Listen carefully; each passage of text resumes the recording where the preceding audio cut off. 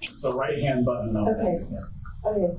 Hello. This is my presentation, Exploring the Immorality of Art. So my article is Art Never Dies by Sonny Rollins. He wrote this article called Art Never Dies. I'll give it a quick summary so it's like you guys aren't lost during the presentation. Rollins talks about the significance of art in comparison to the significance of politics and media.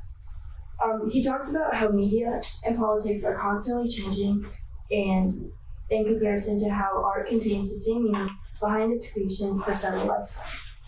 He also mentions jazz music, which he is a jazz musician, and how its past songs inspire new artists. How you're able to continue to create new pieces while still taking inspo from past artists, which leads to my artist, Pablo Picasso. Many of you hopefully know who he is. He's been a huge inspiration to many artists all over the world for many generations.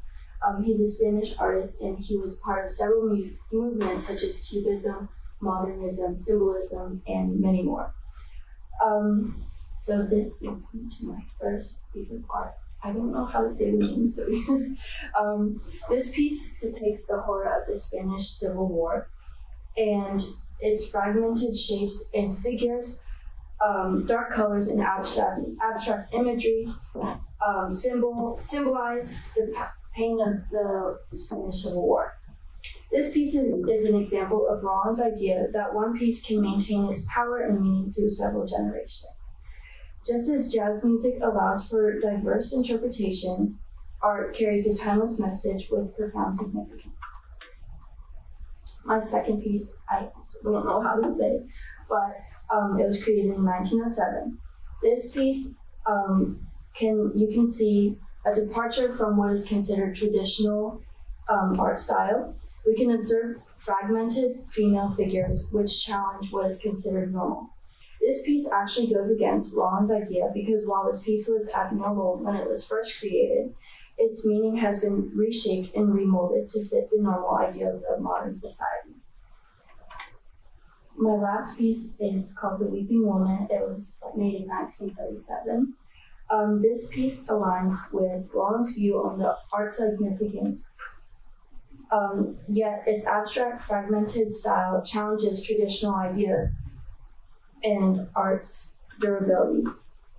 This highlights the complex nature of its importance, which is discussed in the article Art Never Dies. In conclusion, Rollins' powerful message about art and its ability to transcend the realms of politics and tech by spreading wisdom and knowledge is exemplified in artworks created by Pablo Picasso. After reading the article Art Never Dies, it is evident that art truly stands the test of time. Thank you.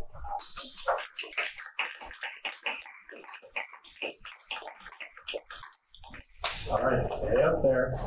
Nice try.